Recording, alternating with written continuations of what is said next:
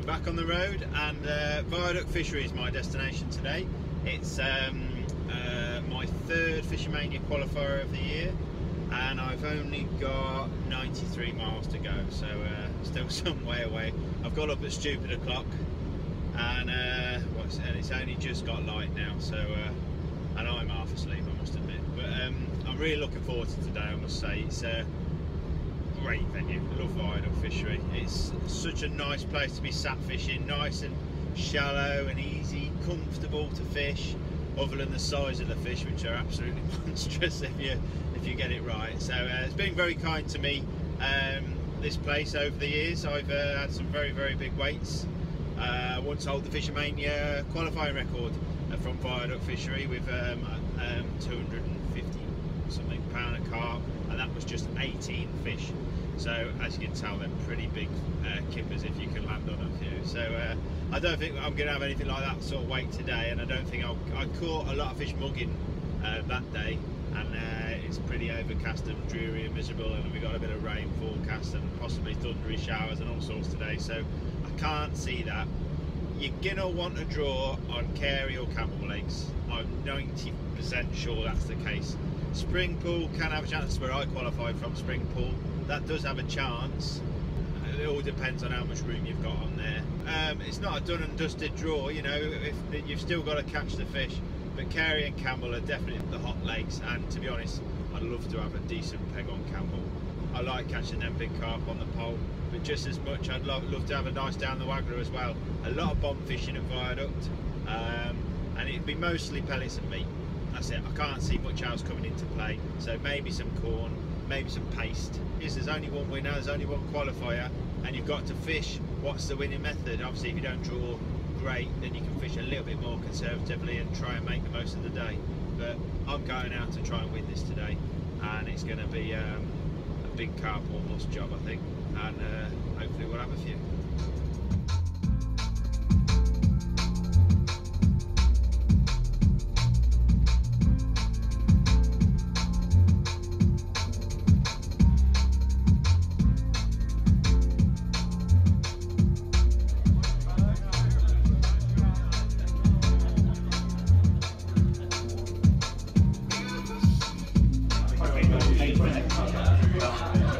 Can't wish everyone a nice day. Alright. I nearly shouted out the fish are safe, but my paranoid gets upset when I do that. I'm on 60 on lodge. It's definitely not where I want to be. There's 59. That's the peg I had last time, and that aerator was on all day. And I'm here. Yeah. Oh dear. Ah, oh, gutted.